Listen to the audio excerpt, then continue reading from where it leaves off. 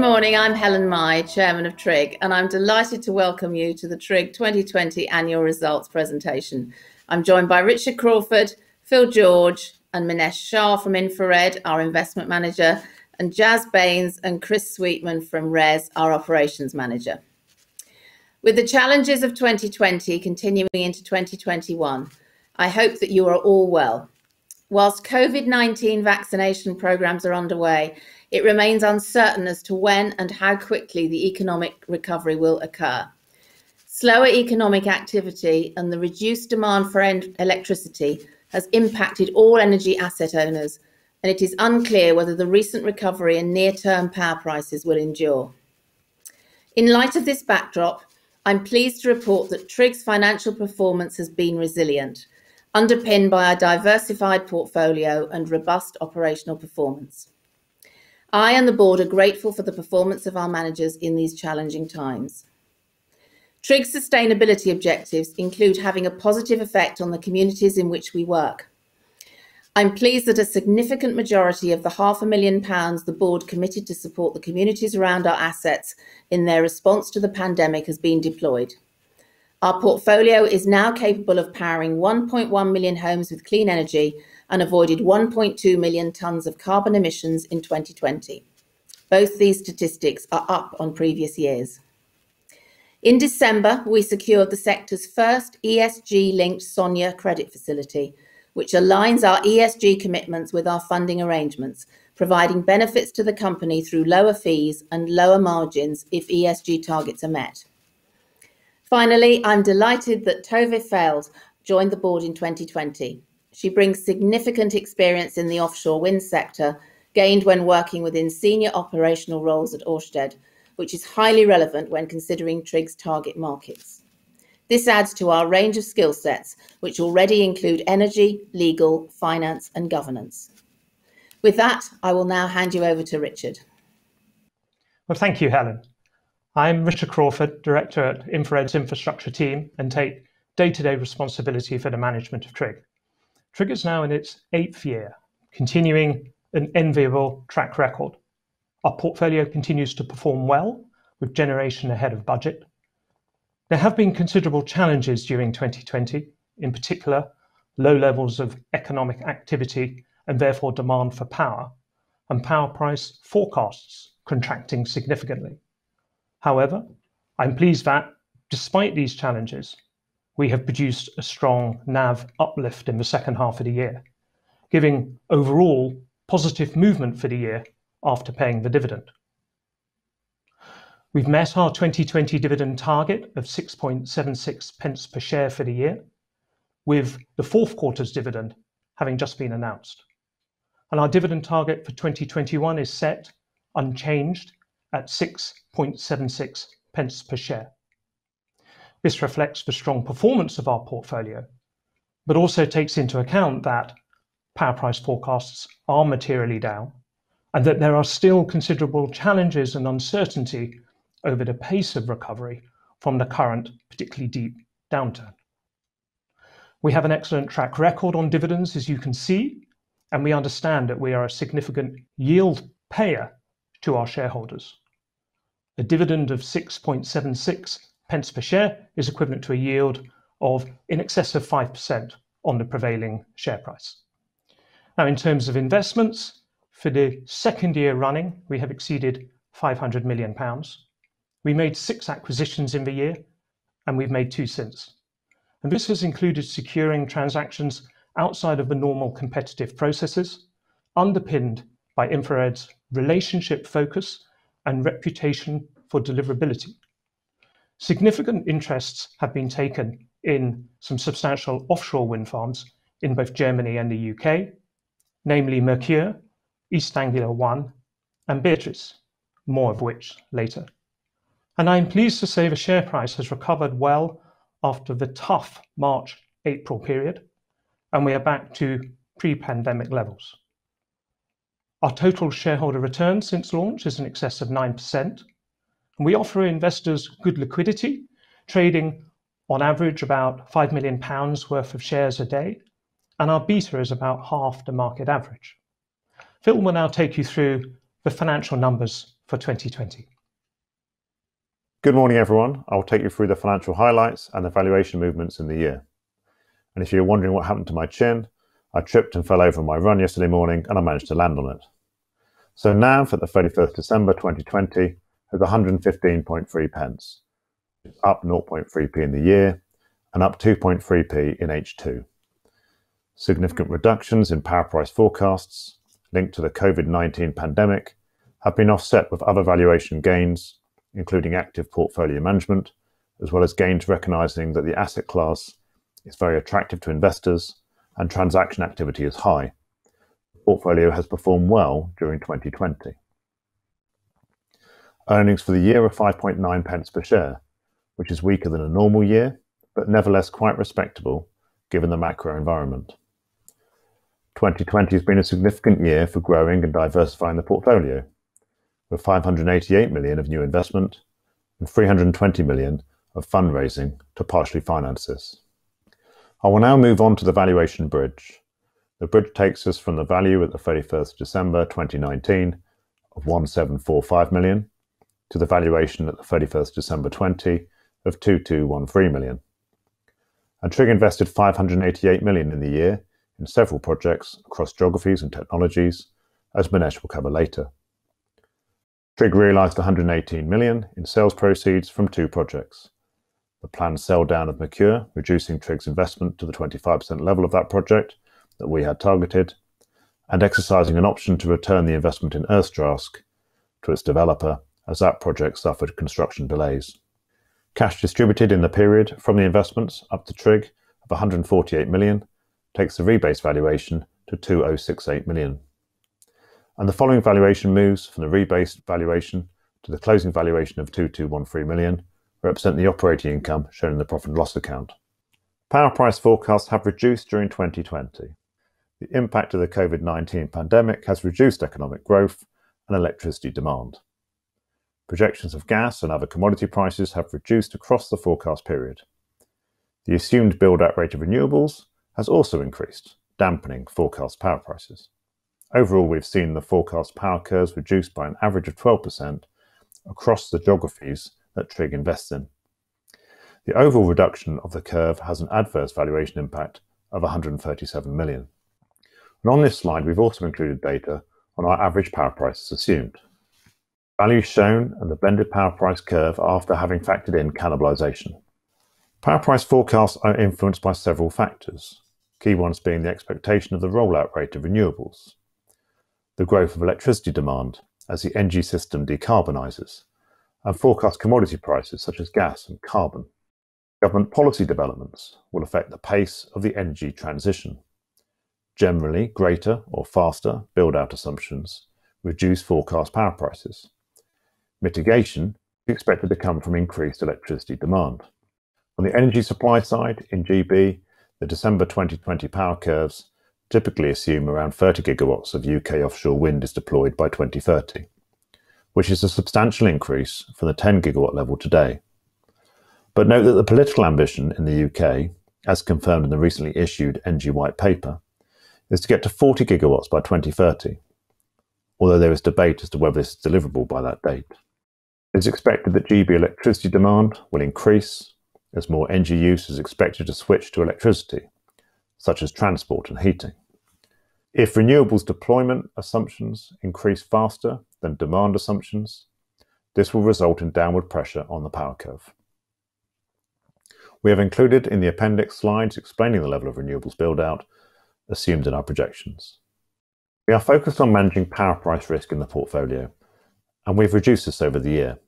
The pies on the slide show the proportion of portfolio revenues with fixed income per megawatt hour, with 84% of income fixed over the next 12 months, 78% fixed over the next 5 years, and 58% over the next 20 years.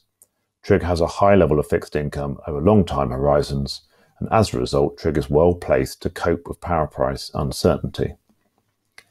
In our construction of the portfolio, we carefully manage power price exposure, and the investments in the year have assisted us here, helping us to reduce the power price exposure further and reduce the overall portfolio sensitivity to future moves in power prices.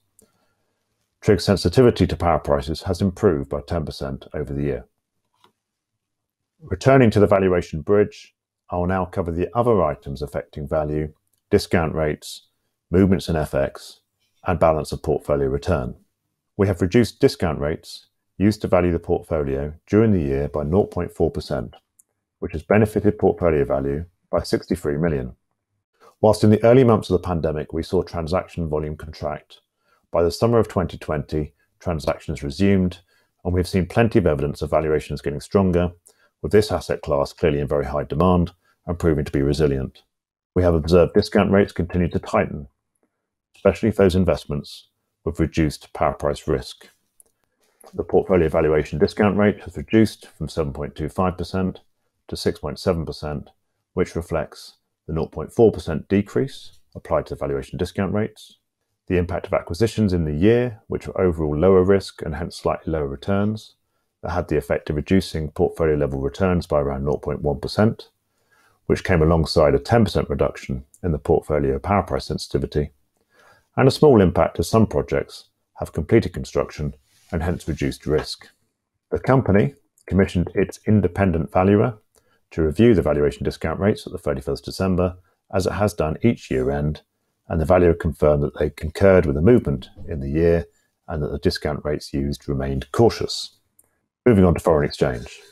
We have made a 43 million valuation gain on foreign exchange, as our euro-denominated investments are worth more in sterling terms, as sterling has weakened against the euro in the year. This is offset by losses incurred on hedges held at company level, leading to an overall foreign exchange gain for the company in the year of 22 million.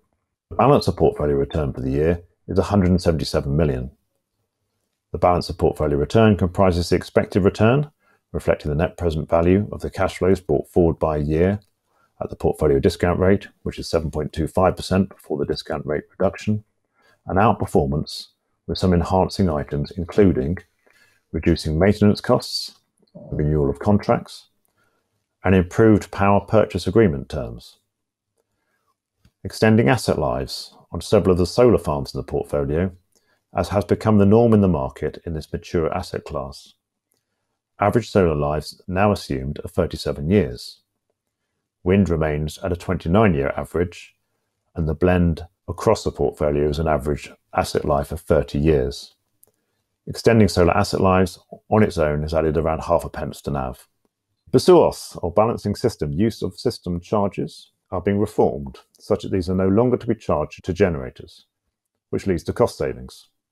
But this change has also had a similar adverse impact, which is included in the GB power price forecast. The closing valuation of the 31st December 2020, as shown in the balance sheet for the TRIG investments, is 2213 million. The detailed financial results are included in the appendix, and I shall focus on the highlights only. As we've just covered, portfolio value has grown in the period by 27%, mainly as a result of the additional investments. The 2021 dividend target is 6.76 pence, which is maintained from 2020.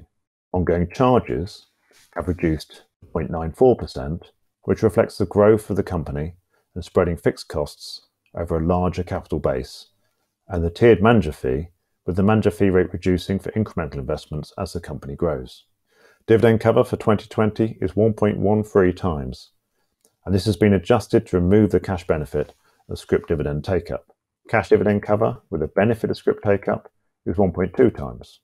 Cash received from the investments is after the projects have made 98 million of repayments of project level debt across the portfolio, which represents 0.9 times the dividend paid, and hence dividend cover, if we were not making debt repayments, would be 2 times.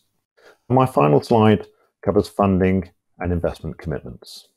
TRIG invested 588 million in 2020, funded by share issuance in the year of 320 million, disposals proceeds of 118 million, cash brought forward, reinvestment, and 40 million of RCF drawings.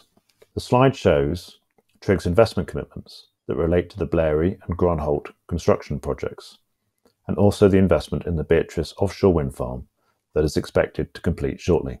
TRIG has commitments of 313 million due in H1 2021. And following the recent signing of the Grönholt wind farm, TRIG has £65 million drawn on the RCF. The bottom of the slide sets out the new larger RCF signed by TRIG that has ESG targets incorporated, where margins reduce if TRIG hits agreed ESG targets. This is a first in the sector. I will now hand over to Chris to update you on TRIG's operational performance. Hello, I'm Chris Sweetman, TRIG Operations Director, to talk about operational performance. During the year, we generated almost 4 terawatt hours, representing a 30% increase over 2019, reflecting a full year of the 2 German offshore projects, along with higher levels of generation across most regions. Production is just over 1% above budget, largely stemming from the very windy Q1. You can see the split by region in the table, with the variances to budget reflecting the diversification of our portfolio. Stepping through each region by size, GB had a very windy start in January to March, and thereafter tracked at or below budget, but with good availability overall, with just 1 project suffering notable downtime, which is a recent addition and has an availability warranty in place. Within offshore, German grid outages were the most significant cause of the shortfall in generation. Merkur experienced outages at TenneT's offshore substation in Q1, and Gode suffered a month-long outage for unplanned grid maintenance in Q4. Meanwhile, Merkur's construction snagging is progressing, with a larger vessel now commissioned by the contractor to accelerate progress. Scandinavia benefited from very good wind in the first 4 months of the year, with good availability throughout, delivering a large positive variance to budget. France generation increased significantly in 2020, with a full year of Project Epine and the new joint venture with Accuro. The region, and northern France in particular, demonstrated a different profile to the UK, with a good Q1 and Q4, but tracking further below budget April to September. Ireland was once again dominated by grid constraints and curtailments, equating to approximately 10% or double our usual expectations, caused in part by COVID-related low demand. 2 of the 3 largest sites are located near ESB's Moneypoint substation, which iGrid is seeking to repair by the year end. And 2 of the smaller, older sites avoid most curtailments by virtue of dispensations obtained. Solar and storage once again delivered a positive variance to budget, in addition to the replacement of underperforming inverters at 4 of the sites. Within the monthly generation bar chart, you can see production against budget for the last 5 years, showing the clear upward trend as the portfolio has grown, with production in line with budget throughout. This next graph shows how the weighted average wind and solar irradiation has varied across the year, by region, compared to the long-term mean. You can clearly see the very good wind resource in February across the portfolio, extending through to April for Sweden, shown in green, before a more mixed picture thereafter. There was significant regional variance in wind resource each month, from plus 70% to minus 40% compared to the long-term average. Despite this, the weighted average remains relatively smooth throughout the year, demonstrating the benefits of geographic diversification. Operational highlights for the year include takeover of the 30 megawatt Solway Bank project just north of Gretna in Scotland. This was built under EPC by RES using Vestas turbines following the collapse of Senvion partway through construction. The 40 megawatt Venelle project in mid-France also achieved takeover, despite the challenges of working safely under COVID on a busy site. The Blairy 35 megawatt construction by RES in Kintyre in Scotland is progressing on schedule, though the Envision Vanier site in eastern France is currently on pause, pending resolution of a permitting matter, for which commercial protections are in place. COVID was clearly a major theme of the year. Keeping staff safe whilst maintaining operational performance was our key focus. Our contingency plans were shown to work very effectively, benefiting from forward-looking investments in technology and infrastructure, underpinned by close engagement and consultation with personnel. Brexit impacts continue to be monitored, with particular attention on cross-border personnel movements, procurement and spares storage. I'll now hand over to Jazz to talk about value enhancements. Thank you, Chris. I am Jazz Bains, Group Risk and Investment Director at RES. As referenced earlier, COVID-19 provided a major challenge in the year, but we preserve value and achieve resilience across the portfolio through the investment we have made to allow RES to reset assets remotely, either via its 24-hour control centre or by RES's asset managers. Our detailed condition monitoring continues to proactively manage the performance of the assets and plan work more effectively, thereby reducing downtime. And we continue to benefit from our spares approach. However, to enhance the value of TRIG's asset, RES looks at the whole asset life cycle. We look at how we can increase the end yield from the project either through software or physical upgrades, which then have a positive impact of increasing revenue. We have upgraded 5 wind farms this year, which increase the end yield and revenue. Maximising the revenue for our projects is continuously evaluated, either by optimising the price we get paid for our electricity from the market through better pricing for the electricity, or fixing forward via our flexible PPAs and hedges. We also look to see if the projects can secure additional revenue streams, like the 15-year capacity market contract we secured for Blary Hill. Through our competitive wind and solar O&M structuring, we have reduced operating costs on contract renewals while still preserving performance levels. With the proactive approach to O&M, we can manage the loads and forces on our projects, which with appropriate maintenance regimes in place can extend the operational lives of our projects. At our mid-year results, we talked about wake steering and the potential to increase the overall production from wind farm by changing the direction of wind turbines. This is now being progressed by RES via a full-scale pilot at Altahullion Wind Farm. Once the results from our pilot are confirmed, we will look to implement this enhancement across TRIG's wind portfolio. ESG considerations are paramount to the sustainability of TRIG's business model over the long term. Our established approach to responsible investment is reflected by our 4 main goals, which align with the UN Sustainable Development Goals. The first is to mitigate climate change via avoiding CO2 emissions and generating clean energy. The second is to preserve the natural environment via environmental management projects. The third is to positively impact local communities around our projects through the 1.2 million of vital community funding we have provided this year. We also look to maintain ethics and integrity in governance by paying attention to the activities and corporate oversight of each of the project companies, including health and safety. Also incorporating sustainability due diligence when acquiring assets and having sustainability incorporated into the manager's performance objectives. TRIG are also one of the first to sign an ESG-linked credit facility. From this and our TCFD reporting, I hope you can see the depth and breadth of our commitment to sustainability. Now looking at the social side of ESG. Just under 300,000 of the 500,000 COVID fund has now been distributed across 47 organisations, providing an array of vital services including food, education, fuel poverty, transport and medical support to the local communities around our projects in UK and Ireland. Here we have a couple of examples where we have provided vital support to the communities around our projects. The first is a donation to the Wells Community Support Hub near our Egmere Solar project. During the pandemic, this hub has been paramount in supporting the needs of the community by providing prescription delivery, shopping and free hot meals.